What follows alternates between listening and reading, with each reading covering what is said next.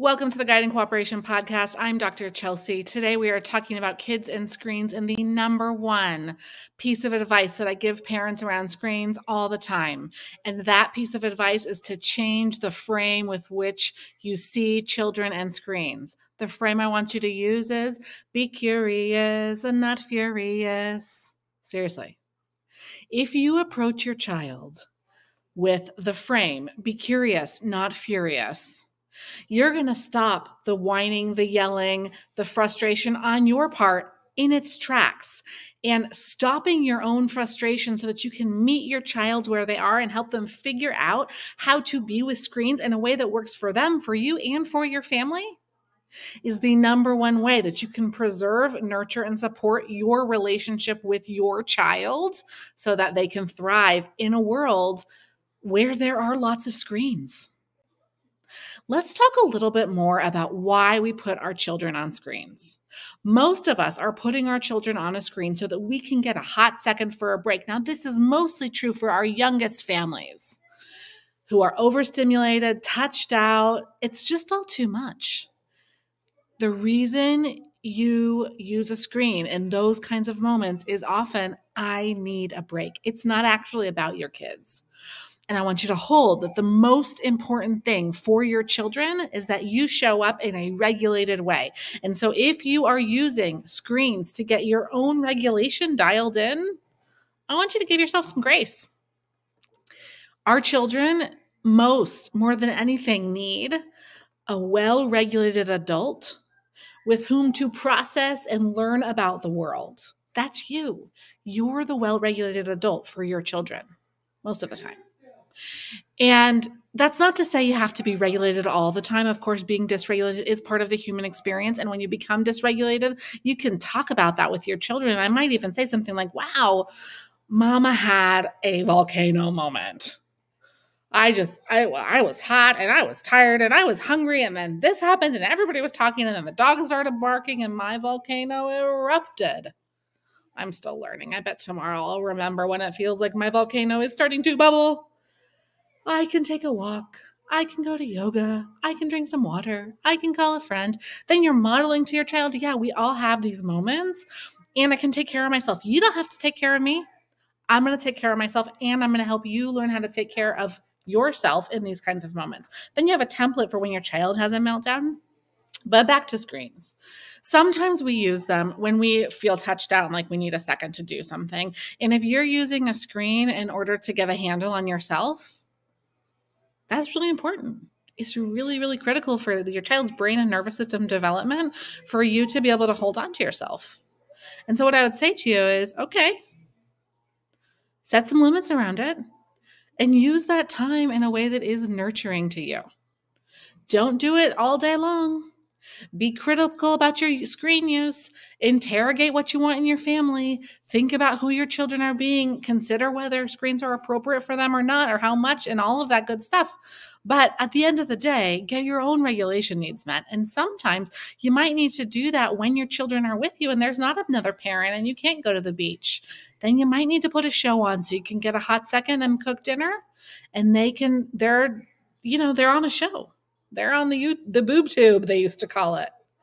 Okay, so give yourself grace where that is concerned, and acknowledge that most of us are wildly undersupported, so very overstimulated much of the time, and most of us don't have a well-developed practice to take care of ourselves, nor do we have a village to take care of us. And so taking care of ourselves is a really critical part here. Now, when you have taken care of yourself, you can show up with curiosity, not furiosity. That's not a word, is it? But you can show up from a place of curiosity. So if your 7-year-old, you've told 4 times to put the iPad down and put the iPad away, and then you go into their bedroom and yet once again, they're on the iPad hiding under the covers or in the closet, most of us are going to go to, what are you doing? I've told you to do that a bunch of times. And you know what that response does? That response breaks the connection. And your connection to your child is sacred. It is a sacred connection. I want you to hold it and protect it above all else, because it is inside of that sacred connection between you and your child that your child is going to learn how to show up in this world, that your child is going to practice and grow their capacity to be resilient, that your child is going to learn how to be in this world with screens, a thing that many of us don't know how to do. Many of us struggle with being on our phones, with feeling addicted to social media, with constant texting, with zoning out when our kids are asking us for stuff and we're on our phone. We struggle with it too. So have a little grace for your kids. And when you go in there and you find them on the iPad after you've told them to get off the iPad 100 times, that is the moment to be curious, not furious. Okay, be curious. What does my child need in order to cooperate here? That sets you up to be a helper, to be like, okay, I got it. I'm going to help my kid through this moment. And when you can help your child cooperate with the family rule, and we're going to talk about rules in just a second, you hold the relationship sacred. You can still have boundaries and rules and practices and limits with a sacred relationship. In fact, you're going to have an easier time holding a firm limit, holding a boundary, putting rules in place that protect everyone, if and when you hold your relationship with your child sacred. So when you go in there, I want you to bend down. I want you to look them in the eye. And I want you to say, wow, I was thinking iPad was done. Let me sit here with you. I'm going to watch with you for 1 more minute. Okay. And I'm going to put a timer on it. Minute is all done. Hand gesture. We're going to go 5, 4, 3, 2, 1. At this point in time, I am so close to my child that no matter what happens, the iPad is going away. I got my arm around the kid. I'm maybe even touching them as I count down 5 fingers, 4 fingers. I'm stroking their hands. They know I am there, and I am bringing a deep gentleness. I have joined. I am watching the last 30 seconds. Timer goes off. Then I'm going to count down, and then I'm going to say something like, wow, iPad is all done. Closing iPad, and I'm going to help the child close it. Okay, now iPad goes up on shelf, or to charging shelf, or to the off basket, whatever you call it. So there's my practice. I'm setting up the environment so my child is going to be successful. Now, some of you are going to say to me, I'm going to do that, and my child's still going to have a meltdown. That's okay. It is okay. I am 100% okay if I have supported my child through a transition like that and they have a meltdown. It's okay. If they melt down, I might say, wow, you really wanted that iPad. So tough. Wow. Okay, you can have empathy and still hold the limit. And that is important here. Now, we know that this has gone down a bunch of time, whether it's an iPad or an asking for a show or siblings fighting over who gets to pick a show. And so now you need a plan.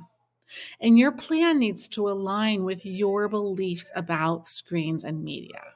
Of course, there are recommendations. And just last week, the Surgeon General came out with a pretty significant negative recommendation around screens. It's basically like, do it less, be really present, and be really careful, because social media, we don't actually know what the impact of social media is. And out of an abundance of caution, and because there are some possibly really tricky negative things that could happen for children on social media, restrict heavily. Be very, very careful. And it's interestingly, the response to that was just fascinating, because we have got communities of young people coming out and saying, you know what? I am a young person who identifies as queer, who identifies as feminist, who was ostracized at school. And I found my community on social media, and that's why I'm alive today. So you have to hold together both the negative and the positive, right? And really evaluate what's happening for your particular child. But we do want to have rules and limits that supports our children to know how to show up. If I have no rules, but then I lose my mind because my kid won't get off a screen, I never help the child to cooperate. I set them up for failure. I set myself up for failure because I thought in my mind, I don't actually believe that it's okay to watch hours and hours of YouTube. And then when I discovered my child doing that, I felt some dissonance because like, here's this thing happening in my home, in my family that I don't believe in. And then I blew up. It's not sacred. That ruptures the connection. You're likely to have that problem again and again and again because you've not done any teaching.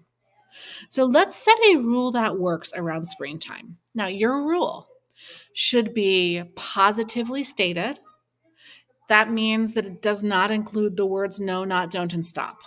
So the rule is not no TV unless you're kind. The rule is not you can't watch TV until homework is done. Those are not rules that will work. A rule that works could be something like first homework, then show. It could be something like on Wednesdays, sister picks, and on Thursdays, brother picks the show. It could be something like we do Friday night movie night, and during the week, we choose other activities. Okay, so you can see how I'm setting it up. It could be during mealtime, all the phones go into the charging basket. Okay, then the boundary that rule is going to support is going to be something like, my boundary is I want us to connect during dinner time. I need connection. The rule that supports that boundary is phones in the charging basket, and that includes the parents. Your phone's got to go in the charging basket too. So think about the one or possibly two rules that you could have around screen time. Okay. They could be like, I would encourage you to think about at least one screen time per week that you're doing it together. One thing that we know so clearly from the research is that higher quality screen experiences have a higher level of interactivity. So what do I mean by interactivity? I literally mean the child has an opportunity to interact. That could be opportunity to interact with another person on the other side of the screen, like grandma. It could also be a game where the child is playing. It could also be you and your child sitting down and watching a show together and then talking about it. Maybe you pause the show and have a conversation about what is actually happening on the show. Some of the questions that I would ask children in those kinds of moments are like, who wrote this? Why do you think they wrote it that way? Who didn't write this? What kinds of stories get written? What kinds of stories don't get written? What kinds of characters do we see? What kinds of characters don't we see? Who's here? Who's missing? Where did this story come from? What do you think about this story? If you were going to write a different ending, what ending would you write? So now you're engaging your child critically about whatever it is that they're watching.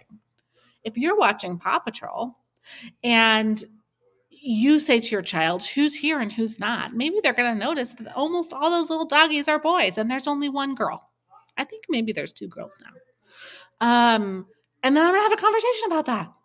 Why do you think that is? Would you do it differently? I'm not looking for any kind of answer. I'm looking to facilitate the child just thinking about the show in a really active way.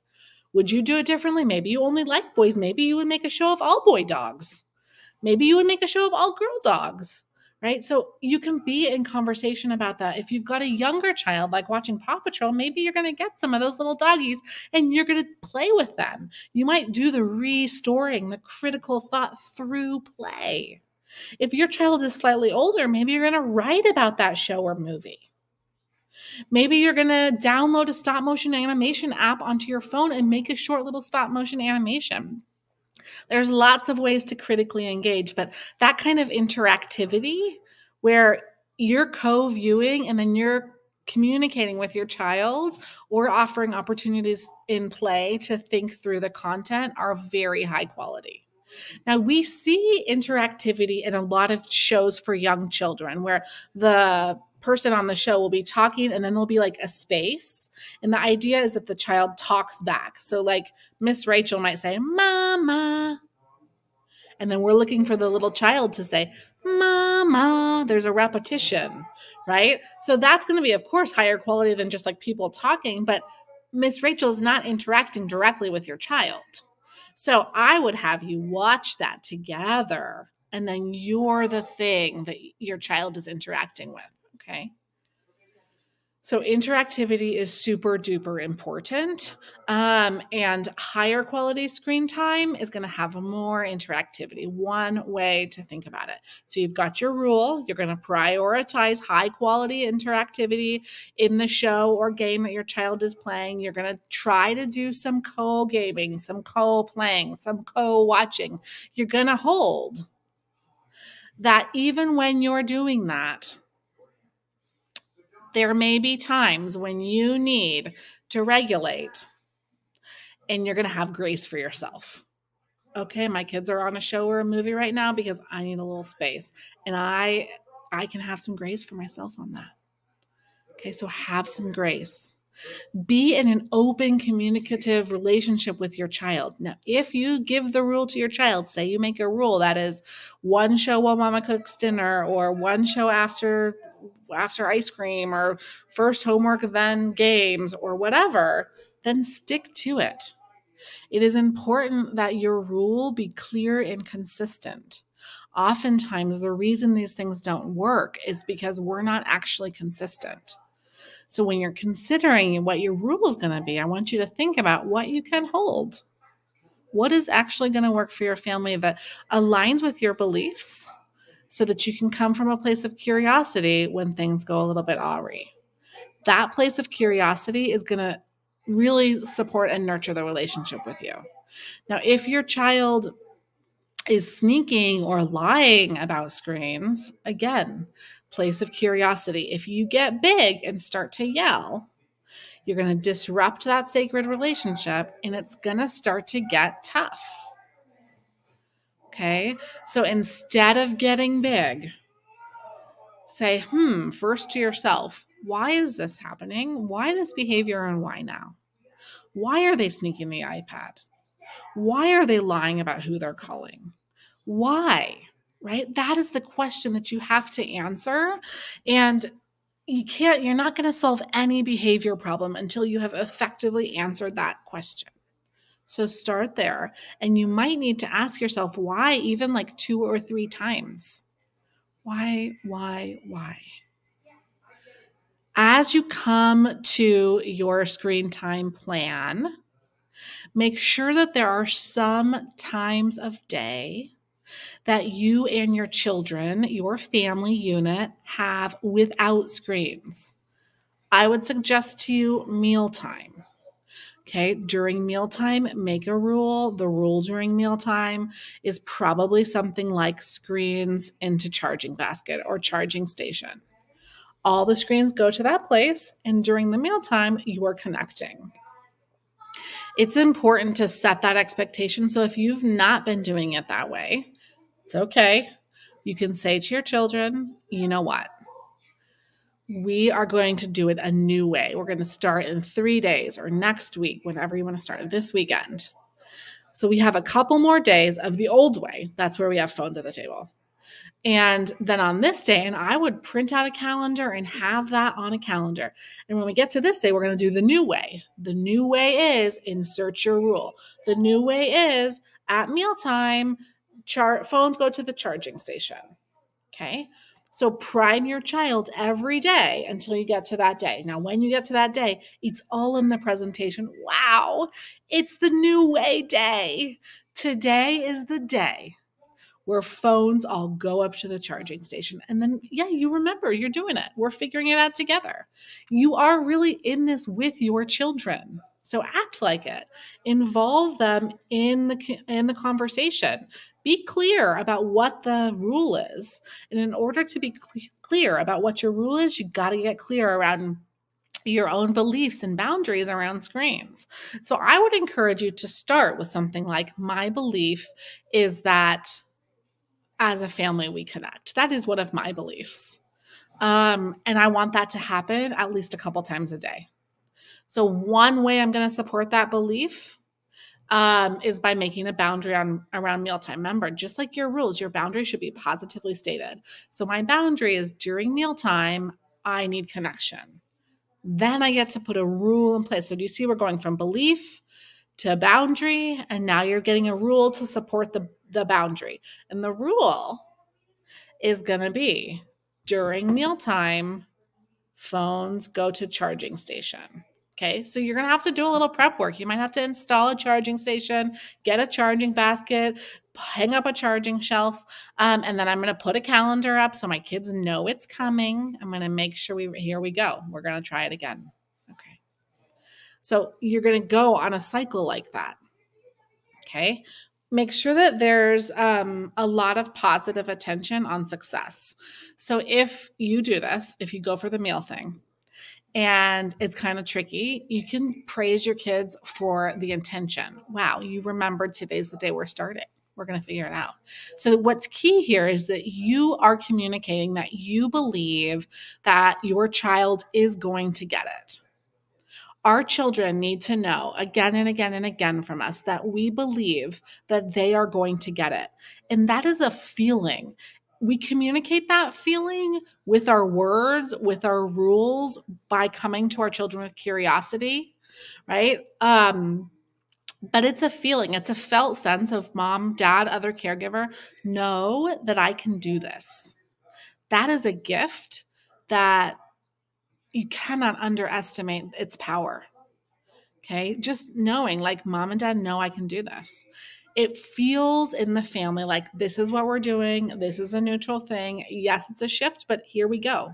This is what we're doing. So be firm. Don't like sort of present your rule and then kind of waffle around it. Present your rule as the thing that you actually know is the best thing for your family. Talk with your partner ahead of time and think about your belief, your boundary, and then your rule. Just do one at a time. Okay. Tomorrow, I'm going to talk to you about how to diagnose a screen time problem. This is going to be for those of you who have a child who is constantly melting down about screens, constant whining. But even for you, I want you to start with what is your belief, what is the boundary, and what is the rule.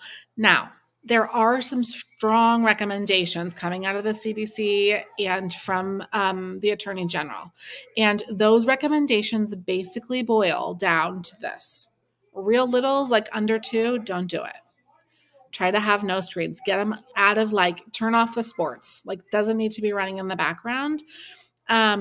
If you are watching something with your under 2-year-old, like you're watching Miss Rachel or you're watching Daniel Tiger or something like that, make sure that you are engaged with them so you can get up and move with them. You can make the sounds and dance with them. But really try to avoid putting your child on a screen at that age. Now, if you are at wit's end and not managing your life and cannot parent and you really need help and you don't have anyone to go to, I would rather you put your under 2-year-old on a screen than you yell at them, scream at them, or otherwise, get really ugly, right? So if you're at that breaking point, then do what you need to do to get regulated yourself. Okay. Younger kids, keep it to under an hour a day. I would say keep it to 30 minutes a day and probably not even every day. We don't want our kids to be on screens for hours and hours and hours. These are our preschoolers, early elementary schoolers. We want to make sure that they are having high quality experiences. So more interactivity if possible. Watch the shows that your kids are going to watch and make sure that they align with your family values before your kids watch them. As they get older, involve them in recreating some of these things, whether that's through play or through writing or through making a little video themselves. Make sure you've got the parental controls on. Okay. Involve your child. Think about at least once a week a co-viewing, co-playing, or co-gaming experience. As your children get older, up into the tweens and teen years, make sure that you know what is happening. Limit social media as long as you can. However, notice what your child is using social media for. If they are using it to connect with other young people, nurture that. We want our children to connect with their peers. We want our children to see themselves in their friends and in groups of people that they hang with.